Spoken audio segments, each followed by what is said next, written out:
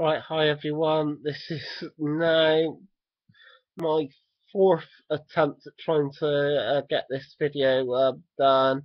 I've got shockwave problems to do with this, so this keeps conking out and I can't see an image. And then the door went with the last one. I was a few minutes through it, and then the door went.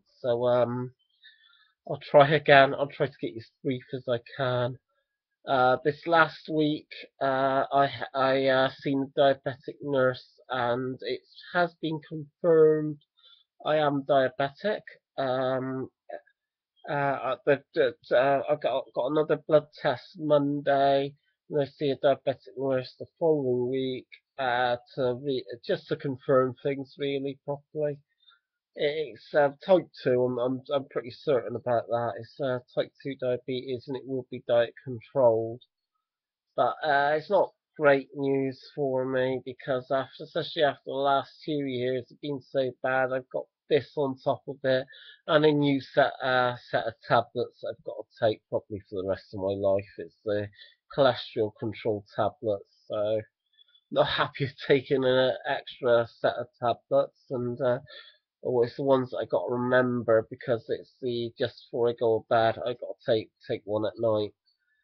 But I've been diagnosed with the diabetes. It's not the greatest of news, but I sure be all right. I've just got to look after myself, get myself more physically fitter, and just watch what I eat. It's no more sweets, no more sugary things like that. Really, not much of that. But then again, I can with boiled sweets. There's plenty of sugar-free boiled sweets. I've never tried diabetic chocolate, but I could give that a try. It's just yeah, it's going to be some lifestyle changes most definitely, some big changes, and I'll get all the information and that from the diabetic nurse next week. And I'll probably have to test my blood and stuff like that. It was lucky actually because my mum's a diabetic anyway, and she'd noticed I was getting more colds than usual, and feeling quite tired more than I should, and she felt I could have the diabetes, so she checked my blood and it was too high. It was something like in 6 or 7 points, something like that.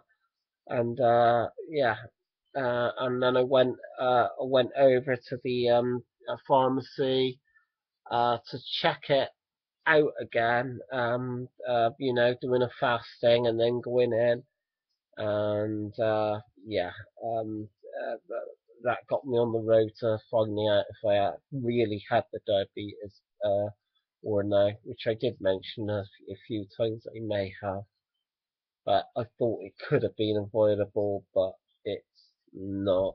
It wasn't.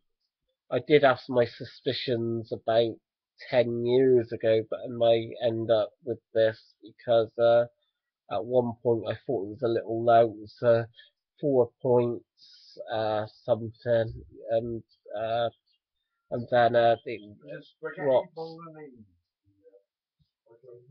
Okay, and then I did do a long walk once. It dropped down to about two something, but I just had a feeling that back then, but I put it out of my mind, and now years later, um, I end up getting what I suspected I'd probably end up with, which is the diabetes.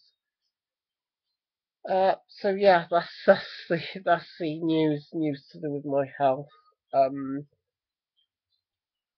yeah, not great news, but I mean, there's bigger things happening in the world, like the Hurricane Sandy, which I'm glad Samwise gave me a bit of updated info about things, and he and his family and everything are okay, and I hope everyone that is in the through with the storm and that, I hope that things ain't too bad for you and things are okay. That's it really. Yeah, until next time.